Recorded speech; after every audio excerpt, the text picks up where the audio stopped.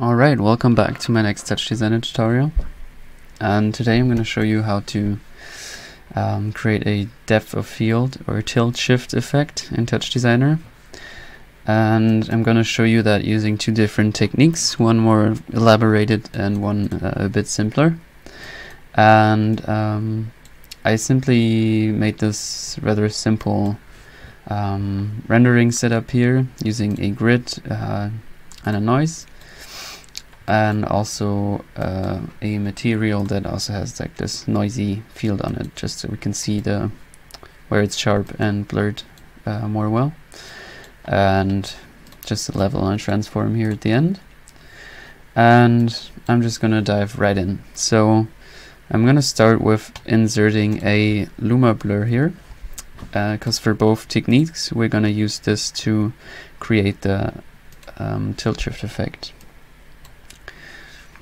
Alright, so I'm gonna show you the simpler technique first. That is simply using a RAM for this.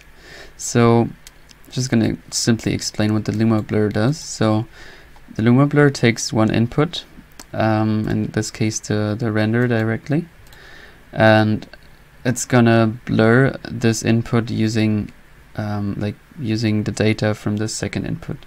So the data meaning values between like black and white, basically, or like colors between black and white. So wherever it's black, it's gonna be sharp, and wherever it's white, it's gonna be more blurred.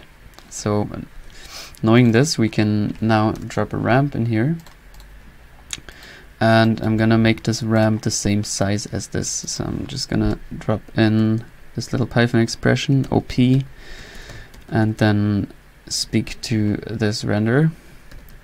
So prender1 dot width, and just copy and paste that in here, and then put height in here, so we have the same as there. Alright, now I'm gonna use a just connect this here already, and now I'm gonna change this to a vertical type and put this here, because you can't actually move this first slider. I'm gonna change this to white and this to black, and now I'm gonna change the white filter width to something higher so you can see this more well.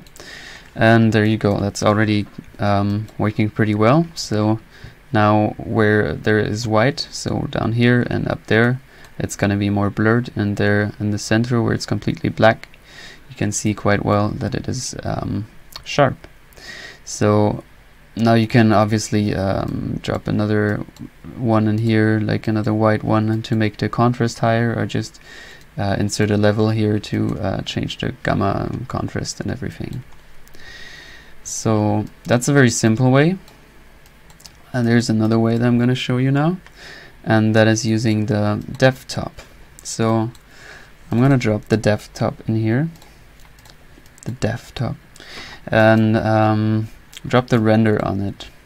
And now, so basically you could also just type render1 for the OP here, and then I'm going to change the pixel format to 32-bit float, and the depth space to rearranged from camera space.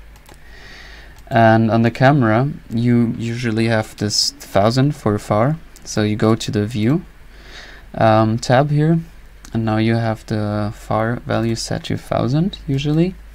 But since the grid is only 1 by 1 in this case, I'm gonna change this on here on the camera to free, and then you can just see this is basically saying how far the camera should look, or how far the camera should render. So I'm gonna just put this a bit over the minimum. So this is kind of the minimum. So I'm just gonna drop this a bit higher, so like free, I guess. I'm gonna right click on here, say copy parameter, go to the depth again, and right click on here and say pass reference. Now you can already see this changing here. It kind of has this foggy feel to it, so the farther away we go, the more white it becomes, so it's going to be more blurred. So I'm going to attach this to a level and then drop this in here and turn this down a bit. You've got to be a bit careful with the Luma Blur, because if you have this too high and a lot of things going on, it's gonna affect your FPS. But for now it's fine. But like if you go too high at some point, it's gonna affect that.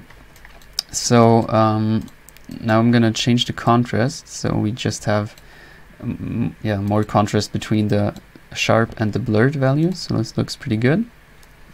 And that's kind of it if you just want to have the near area basically sharp and the farther area blurred. But now you might want to have the same thing as here, so like on a real camera, that the near area and the far area is blurred, but like a certain area in the and around the center sharp. So for this, I haven't actually found a perfect way with using just the depth. So I came up with this idea of just compositing two things together.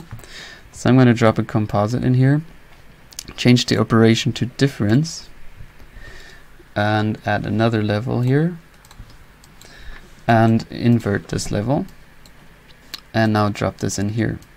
So now you can see we have like the white area here, the white area there, and the black area in the center. So now we have the sharp part there in the center, and you can still change the contrast here. And now we can like check what the difference is. So I'm gonna put that in here, and now we can see.